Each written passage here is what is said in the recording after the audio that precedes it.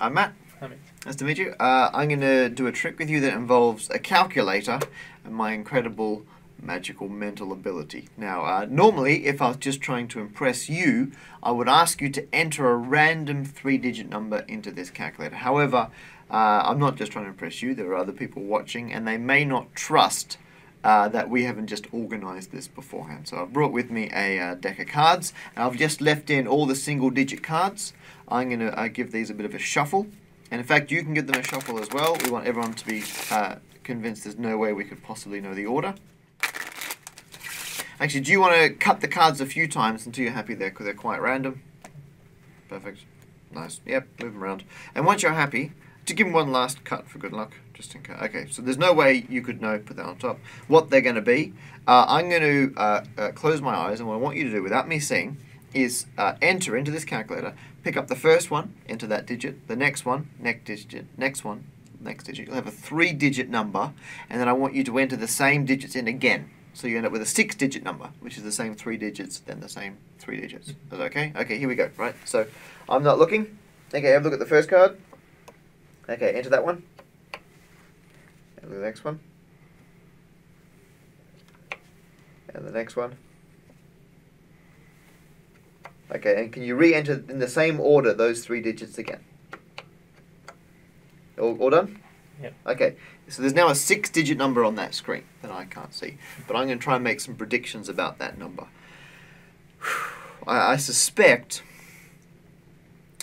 it's probably, was it even or not? I reckon it's probably a multiple of 13.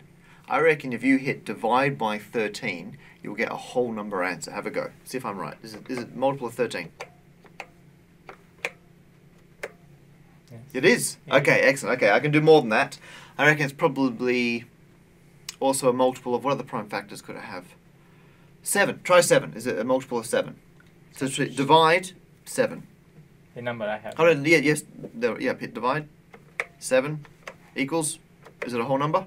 Yeah. Alright, give me one more. I reckon it's also a multiple of 11. Try that. Try divide by 11. Is it a whole number? Excellent. And what's the final whole number?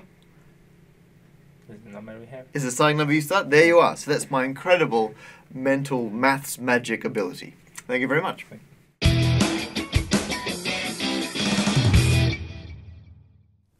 Okay, now I'm going to explain how that number trick works, and I should mention at the very beginning you don't need to use the cards. The only reason I did this with a deck of cards to pick the 3-digit number is if people watch a magic trick in a video, they assume that the volunteer, we could have organized what number he was going to pick. So the cards show that it was a random number, and if you do this with a live volunteer, then just ask them, pick any random 3-digit number. But for our purposes, I'll do another one with the cards very quickly. So let's say we do 1, 4, 6. Now, this is a random number, and your volunteer will give you some random number. And I had no idea if this was going to be an even number, what factors it would have. It could be a prime number, and I'd be very excited if it was. But what I get them to do is to enter it into the calculator twice. And that's the sneaky bit. Because 1, 4, 6, 1, 4, 6, I now do know some things about that, because entering a 3-digit number in twice is the same as multiplying it by 1001. So actually what I can do is clear this, and if I put in my 146 again, 146, and hit multiply 1001 and hit equals, I get 146, 146. So I now know whatever their 3-digit number was, it's now a multiple of 1001. And 1001, its prime factors are 7, 11, and 13. So I now know that whatever this number is, it will have the factors 7, 11, and 13. In fact, if you divide by all of them, it's the same as dividing by 1001, and you'll get back to the original 3-digit number. So there you are. It's a self-working trick. All you need to do is get a volunteer, a calculator, and remember 7, 11, 13.